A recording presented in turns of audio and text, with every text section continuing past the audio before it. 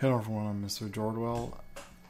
Following the recent event that happened to Sendigo, and by this I mean the passing of Daniel, I wanted to do a vlog about suicide. First, I'm going to begin with the people that have this idea of killing themselves right now.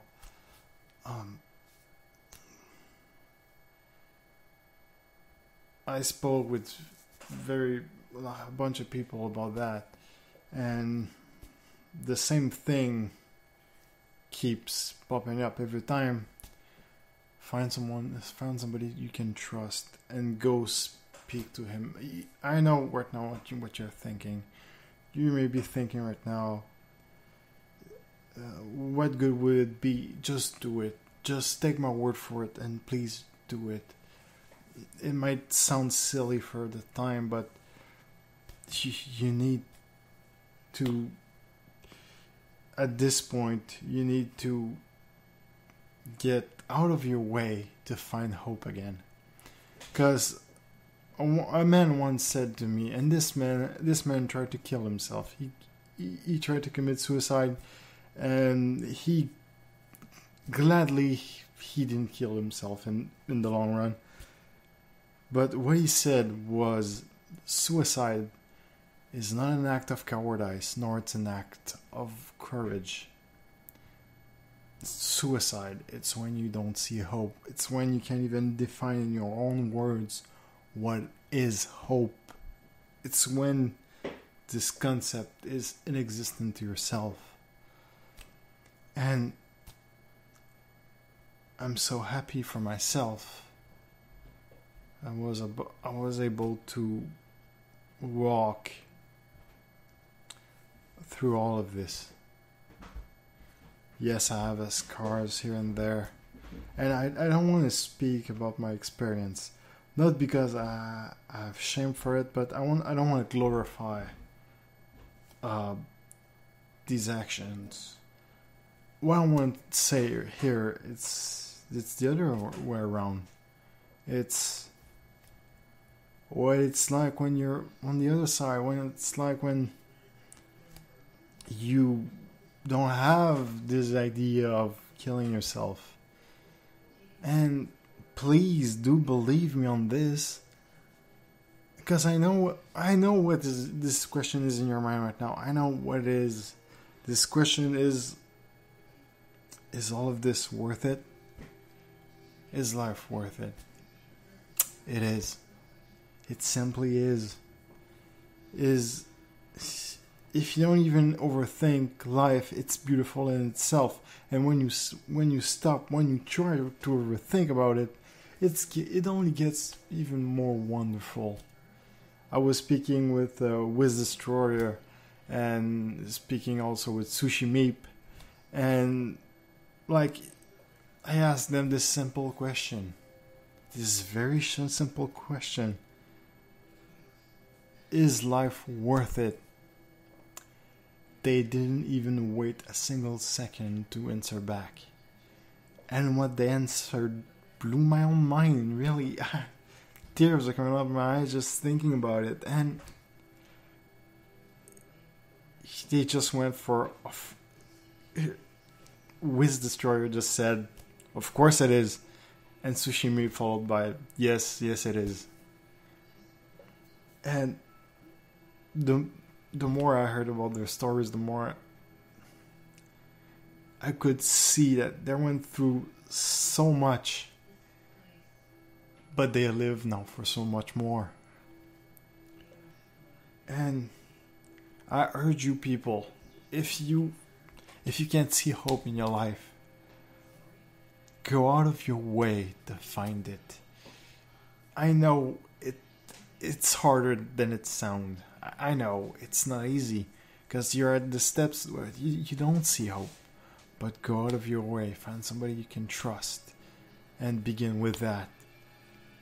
Yes, of course it's humiliating to speak to somebody and say, even if you trust them, to tell them like, I have this idea of killing myself. Would you help me with that? I know how embarrassing it is, but please do. That friend or family member or whatever, this person will stick with you, was gonna try to help you. And in my case, maybe it's gonna like kind of bash you emotionally. Like my friend Nick, I owe him everything, but he was that kind of friend that when I would speak about those things, he would get this truth and he know how to get me. But this is what you need, color truth, that you're gonna be able to find hope again. And to the other people that have friends who have like these dark ideas that you can't see that, but you don't know what to do, well, go talk to them. Really, go talk to them. Don't waste time. Go ahead. Do it. I have nothing else to say than just do it. Just go ahead and speak to them.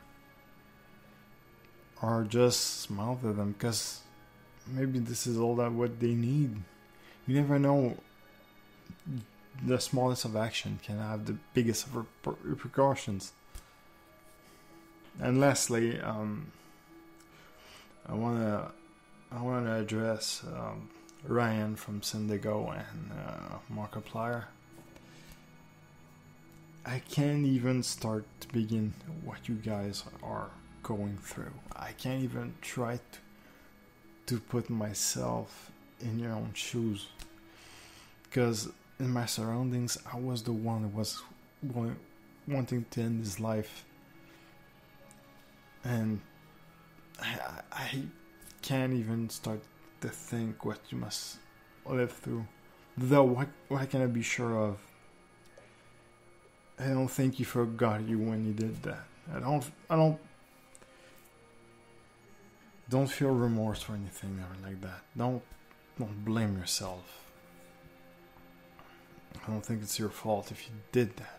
I refuse to think that. Of course, I can't really speak about that because it's on a personal level, but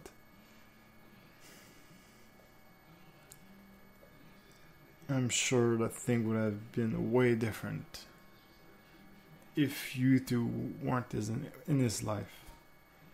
And yes, it's hard because it just came to a shock to you guys.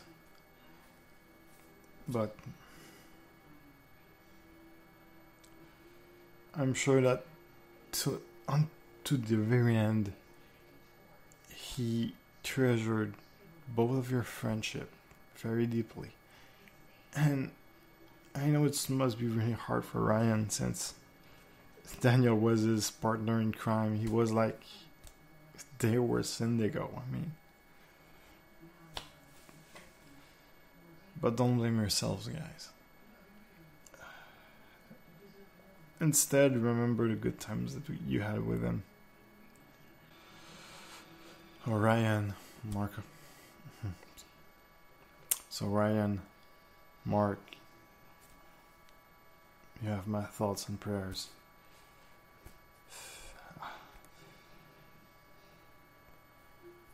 I'm speechless toward that because nothing else can be said but be happy that you had this friendship.